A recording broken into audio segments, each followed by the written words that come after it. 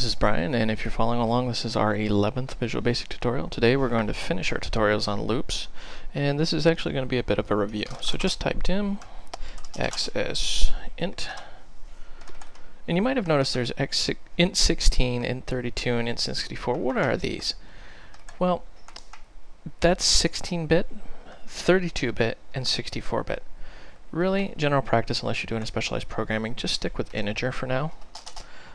We may or may not cover those in other tutorials, but really it goes in line with your processor and what you can handle. Okay, so now we've got dim x as integer, and type while x less than 10, and there's end while. Well, this looks awfully familiar. This looks like our do loops, if you remember those, and to be honest, it does the exact same thing. So let's just do x plus equal 1, console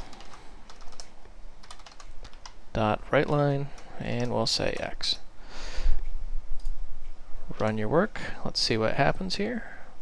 And sure enough, it does the exact same thing, 1 through 10. Why do we need all these loops? Well, really, you have to remember that Visual Basic has been around for a long time.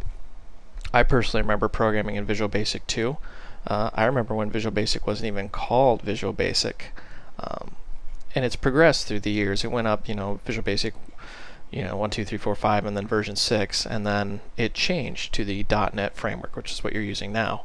And more to the point, I think we're using in this tutorial version 3.5 or 4 of the .NET framework. I'm pretty sure it's 3.5. That being said, it's grown through the years, and as it's grown, it's added more functionality. Now, all these loops really do the same thing, but it goes along with best practices, and it's personal taste and style. So use the one you feel comfortable with. Yes, I'm sure I'll get some fan mail saying, wait a minute, Brian, you can only use this loop in this situation, etc., etc. Yes, there are specific situations where you have to use a specific type of loop.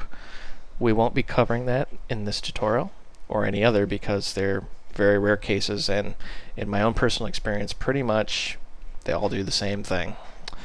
Alright, well, I thank you for watching. I hope you found this educational and entertaining, and stay tuned.